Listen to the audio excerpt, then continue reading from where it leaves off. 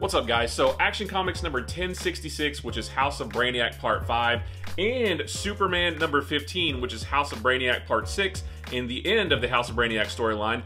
Both of these come out this coming week, either Tuesday, June 25th, or Wednesday, June 26th, depending on when your shop releases their DC books. I got a chance to read both of these over the weekend and just wanted to tell you a little bit about them. Now, as always, I'm not going to show you any interiors because I don't read the source of any leaks or any spoilers. But I did want to talk about these a little bit because I've made videos about the other parts of the House of Brainiac storyline. And like I said, these are the last two parts. It's kind of weird that they're coming out in the same day. I feel like maybe Action Comics was delayed 1 week or something like that.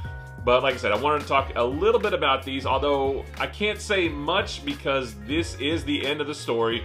And these go hand in hand with each other, so I can't say too much without spoiling everything. But I will say that this is the final showdown between Brainiac and Brainiac's army and the Brainiac Queen and Superman and Lobo and the Superman family. We do learn what Lex Luthor's plan is to stop Brainiac, and we also learn a little bit more about his daughter Lena and what Brainiac did to her when she was younger. I especially like Superman number 15 because it dropped some very subtle hints about some future stories to come with Superman, and the very last page made me extremely excited for what's to come. I don't know when or how or what it's going to be, but I can't wait for it. And I will say that the end of the House of Brainiac storyline leads right into the beginning of Absolute Power, which I will talk about in a separate video because the first part of that comes out this coming week as well.